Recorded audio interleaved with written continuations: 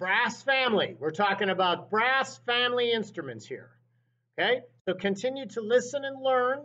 I'm trying to mix up the videos each day and even each lesson. So if you attended on a Monday, you're going to see a lot of the same things that you saw on Monday if you come on Tuesday, Wednesday, or Thursday.